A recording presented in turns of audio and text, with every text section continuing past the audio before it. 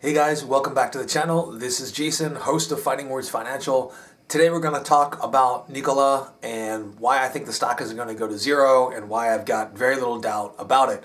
I'd love to be corrected though, so let me know in the comments below what you think about this video at any point, because I am going to say some things that are mildly controversial. So in this video, we're going to talk about the so-called zero emissions story of the hydrogen fuel cell and electric vehicle maker Nikola.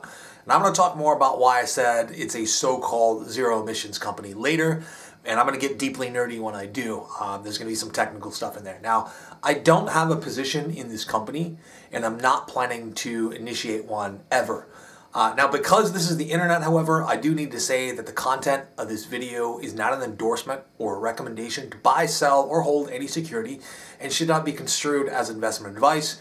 Do your own due diligence, make your own investment decisions, and feel free to completely ignore everything that I have to say. If this is your first time on the channel and you want to keep me making videos like this, please like this video and subscribe to my channel. Also, feel free to comment below on what types of videos you would like me to make in the near future. Alright, having said that, let's talk about why I'm convinced that Nikola can't deliver on its promises and will ultimately fail as an enterprise. Now, most of you who are watching this video are already interested in Nikola Motors and you know something about it, and if you do, feel free to skip ahead a little bit and I'll put the, what time to skip ahead to up here while I recap a little of their history for those that don't know anything about them. Now, having announced ahead of time that I don't really see a future for this company, I'm certainly not unbiased here, I'm very biased, but I'm going to try and present the data and the story that I'm going to tell you in the most unbiased manner possible, and I'm not going to go over some of the controversies that Trevor Milton has spawned himself by selling stock and using that to purchase certain things. I'm just going to go over kind of the facts as I know them, and I'll let you guys make your own decisions, okay? Nikola was founded in 2014 in Salt Lake City by Trevor Milton, a billionaire based on the valuation of Nikola today. He's a former CEO of D-Hybrid Systems LLC, a natural gas storage technology company. Nikola has publicly announced a number of zero emissions vehicle designs concepts since 2014, and here are the designs that Nikola intends to produce. The Nikola 1, in 2016, Nikola unveiled this high-level design of a hydrogen fuel cell Class 8 truck called the Nikola 1. It was originally supposed to be in production by 2019, then it was delayed till 2020. The Nikola 1 design includes a 320 kilowatt per hour EV battery supplying 6 traction electric motors with enough horsepower and torque to keep a speed of 65 miles per hour with a full load of 80,000 pounds on a 6% grade. Now, the energy source is 300 kilowatt hydrogen fuel cells. The consumption is equivalent to 15.4 miles per gallon of diesel. Now, the huge difference between this and the benefit of using this over diesel is that this vehicle is not emitting diesel exhaust as waste. The products of a hydrogen fuel cell reaction are heat and water.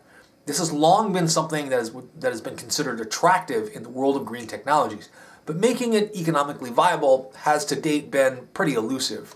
This hydrogen design was unveiled in December of 2016, and like I said, it was originally expected to be available by 2019, but as of 2020, it is still not in production. Next, we come to the Nikola 2. The company announced plans to build a hydrogen-powered truck called the Nikola 2, with power and range estimates almost exactly similar to those of the Nikola 1, but it comes without the sleeping compartment found in Nikola 1. The Nikola Tre, I hope I'm pronouncing that correctly. In November 2019, the company unveiled the Nikola Tre electric truck intended for the European, Australian, and Asian markets.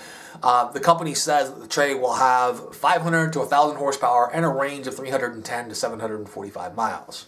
I think a lot of the consumer market is excited about the Nikola Badger. The Nikola Badger is a hybrid electric pickup truck, a concept with a reported range of 600 miles. It uses a combination of hydrogen fuel cells and batteries. It was announced in June of 2020, and at Nikola World this year, we're supposed to see this concept design in the form of a prototype, a working prototype. Nikola has a couple of other designs, including one intended for the military and one intended for the waste management service.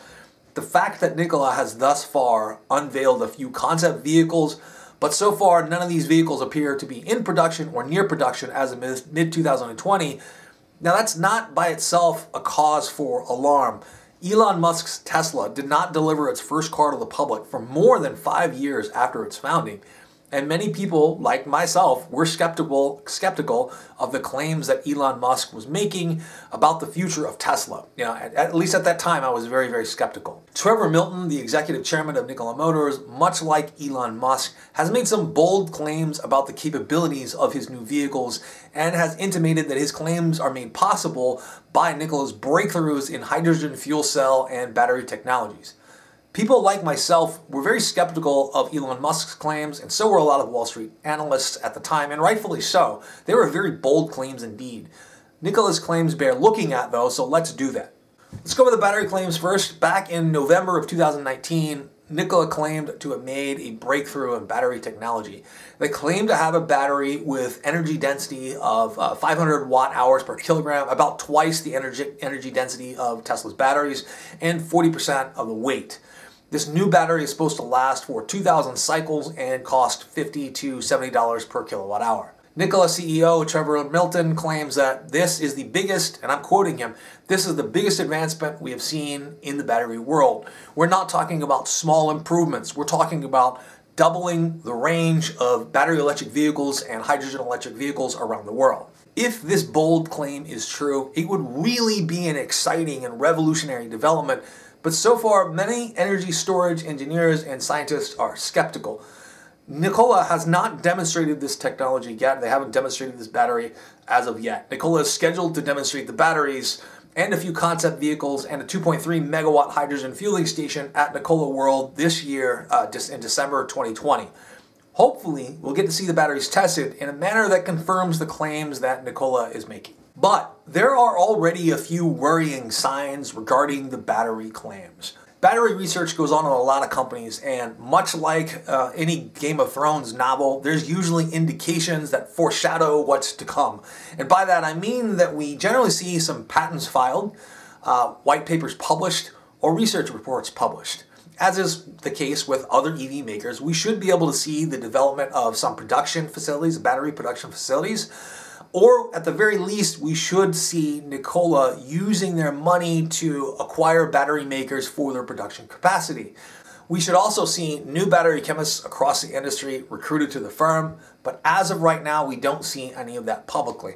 Now, it could be that everyone has signed an NDA and they take it very seriously, and that Nikola has an extremely disciplined workforce that doesn't gossip or talk to reporters. Folks, the more you get to know me, the more you'll realize that I am not into conspiracy theories, and I've worked in management for far too long to believe something like that. Let's just say that regarding the battery claims that Nikola is making, I don't dismiss them out of hand. They are within the realm of possibility. I just think that when I'm looking at what other battery makers and what battery scientists and chemists are saying, they think that it's not likely that this breakthrough has actually been made at this time. Next, let's talk about Nikola's fuel cell claims. It wasn't until recently that Nikola CEO Trevor Milton claimed to have made breakthroughs in hydrogen production, bringing down the cost by 81.25%.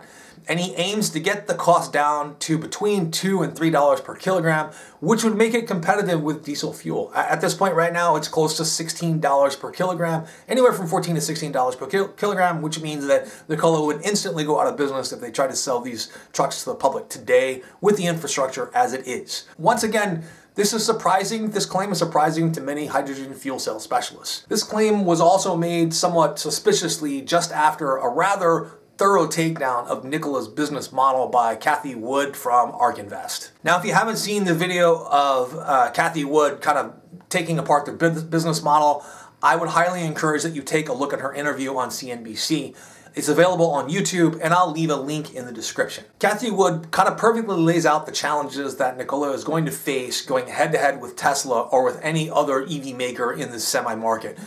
She notes two things in her interview. First, that she and her team looked at cost declines for hydrogen vehicles and noted that the infrastructure costs for hydrogen fueling stations would be somewhere between 5 and 10 times more expensive than the infrastructure for strictly electric vehicles. Each of Nikola's planned fueling stations would occupy 7 to 10 acres of land with on-site hydrogen production equipment, storage tanks, and compressors. Each would also have a chilling facility for gas, which heats up when compressed and has to be cooled before it can be dispensed. There are supposedly 700 fueling stations planned in a network running from all over the US and through Canada, all planned to be built before 2028. As of today, there's only 48 hydrogen fueling stations nationwide, and they don't look like the ones that Nikola is planning, and 43 of those 48 hydrogen fueling stations are located in California. The scale of the project that Nikola is talking about seems absolutely immense.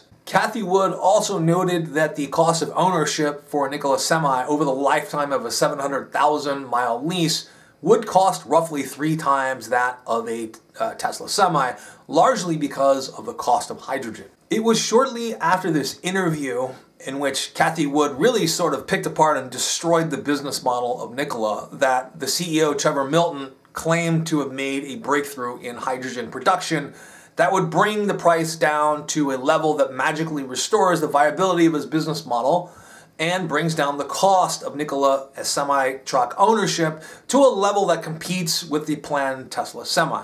Curiously, he claims that this breakthrough is a result of standardization and economy of scale rather than the result of a new technology or chemical process. Not entirely unreasonable, but seemingly unlikely. And now when I say not entirely unreasonable, I'm thinking in percentages of less than 1. I really don't think that this is possible. Okay, folks, so now we're going to get kind of deep into the real nerdy stuff about Nikola and why I don't think it can work. Let me preface this next part of the video by saying that I'm just a math nerd and a science enthusiast. I am by no means a hydrogen production specialist, but I do know math, I do know basic physics. There are some significant issues regarding hydrogen production that should be discussed, and some additional concerns and costs that even Cathie Wood might have missed in her initial analysis that make the prospects of Nikola look even more dim. If you are an expert in the field of hydrogen production and I'm wrong about what I talk about in the next section, by all means, let me know in the comments below. I want any American company to succeed. I don't want anyone to fail. I would love the input of someone who's actually working on ways to improve the hydrogen production process and make it a viable competitor to diesel. Like I said, I'm just a science nerd. I'm not really an expert in this, so if someone is an expert, please let me know. Alright, remember when I said that Nikola is a so-called zero emissions vehicle maker? That was because most of the world's hydrogen, up to 95%, is produced from fossil fuels by steam reforming of natural gas, partial oxidation of methane, and coal gasification. These are also endothermic reactions, and if you don't know chemistry, that means that you have to apply heat, and in this case, extreme heat, temperatures of 700 or 1,000 degrees, to get the reaction to proceed along, and extreme pressures, and that energy has to come from somewhere, and it's probably coming from the grid, and the grid is powered by fossil fuels. If you look up here, I'm going to post the steam methane reforming reaction. This is the chemical formula for it, the chemical equation for it. If you take a look at it, it's a 2-step process. It's not till you get to the second step where you see what the waste products are of that process. And they are carbon dioxide and H2 molecules or hydrogen molecules. So not only is the process of creating the heat to aid this endothermic reaction going to cause emissions of some sort, but the actual reaction, the steam methane reforming reaction and the subsequent water gas shift reaction are going to cause carbon dioxide to be produced as well, and that has to go somewhere, and it kind of throws their whole zero emission argument out the window. If we look at the partial oxidation method reaction, we're kind of looking at the same problem. The products at the end of the chain, at the end of the 2-step reaction process, are carbon dioxide and hydrogen again, plus a small amount of heat. If we look at the final method, and the final method of 3 that counts for 95% of all hydrogen produced today, we're looking at waste products of carbon monoxide, carbon dioxide, and hydrogen atoms, or hydrogen molecules, which is what you're looking for to begin with. Once again, these are 2 greenhouse gases that are going to need to be dealt with in some way, otherwise you're not a zero emissions company. If you look at these chemical reactions, you'll note that in every case they have a waste product of carbon dioxide or carbon monoxide. This is hardly an emissions-free process. So if Trevor Milton wants Nikola to be a zero-emission vehicle company, as he claims, and he is going to reduce the cost of production by 81%, as he claims, it can't be using any of the methods that currently produce 95% of the world's hydrogen. It's going to have to be an alternative method. Now, luckily, there are a lot of exciting hydrogen production methods that are in development. High temperature water splitting, using high temperatures generated by solar concentrators or nuclear reactors to drive chemical reactions that split water into hydrogen, but so far we don't see that Nikola is involved in any of this. There's also photobiological water splitting. Microbes such as green algae consume water in the presence of sunlight and produce hydrogen as a byproduct. There's also photoelectrochemical water splitting. Photoelectrochemical systems produce hydrogen from water using special semiconductors and energy from sunlight. But there's not any evidence that Nikola is working on these methods. There's not any evidence that these methods are ready for prime-time production. We don't know when they will be, and we can't begin to calculate the added cost to infrastructure if one or all of these methods were to be considered. So that really only leaves us with one other option. And that option is electrolysis, which is not a new method. It's not cheaper than the methods already used for the majority of hydrogen production. Now, in electrolysis, an electric current splits water into hydrogen and oxygen with no greenhouse gas waste products. So only if the electricity is also produced by renewable sources such as solar or wind will the resulting hydrogen be considered renewable and zero emissions as well. But the electricity to power the on-site electrolyzers has to come from somewhere. Trevor Milton already has said that it will be coming from the local power grid where the stations are located, and he can negotiate long-term deals to get the cost per kilowatt hour from these local grids very cheaply. The problem with that logic is that if he can do that for Nikola through the same power grids, it can be done with Tesla as well, and this is one of the reasons why Nikola can't succeed in the long term. Just for argument's sake, let's say that all the energy used in the electrolysis process is derived from renewable resources just so we can ignore the zero emissions issue. You still have to deal with this very sad fact. And man, I kind of feel like I'm kicking Trevor Milton while he's down, but very roughly a new electrolysis plant today delivers energy efficiency of around 80%. That is, the energy value of the hydrogen produced is about 80% of the electricity used to split the water molecule. It's an inherently inefficient process. Pile on top of that the fact that you lose efficiency in compression, liquefaction, and by a variety of other methods. Fuel cell vehicles only generate power plant to car wheel efficiencies at the very best 35% and probably worse. In comparison, solar panel to wheel or windmill to wheel energy efficiency for a battery-powered electric vehicle could be as high as 70%. I've seen some estimates as high as 90%. I just don't believe those. I think that these are pretty obviously the huge reasons that Nikola cannot succeed. First, the basic laws of physics will prevent Nikola's pipe dreams from coming true. And the nice thing about the laws of physics is that they are true no matter what you believe about Nikola's claims. Number two, to the consumer, the cost of ownership will simply be higher than a Tesla Semi because of the inherent inefficiency of the fuel cell vehicle. Hydrogen is just going to cost more over the lifetime of that lease. Three, the infrastructure for hydrogen refueling and on-site production and storage does not exist and would have to be built at 5 to 10 times more expensive than the infrastructure for electric charging stations. Number four, I don't believe that there's been any real breakthroughs in hydrogen production that will lower the cost of production by 81%. And reason number five, whether or not Nikola's claims about their batteries are true, don't really matter if the previous four reasons I gave you are true. For those reasons, I don't think that Nikola will be able to compete with Tesla at a guaranteed price of 7 cents per kilowatt hour at the Tesla charging stations that they already claim to have negotiated in a number of places. They are both dependent on the same power from the same grid, except Tesla powers batteries directly, and Nikola will use that to crack water for hydrogen production, which will then be used to power vehicle batteries. It's an inherently inefficient process. Additionally, if battery swapping or battery as a service is ever revisited by Tesla for its line of semis, I think that that's going to be the final nail in the coffin. The bottom line is Nikola is doomed. it's going to go to zero, and if you have money invested in it, I think you're probably going to lose it. All right, guys, these are just my thoughts. Let me know if you think I got the science wrong in the comments below, or tell me how wrong I am about Nikola. I'll see you next time.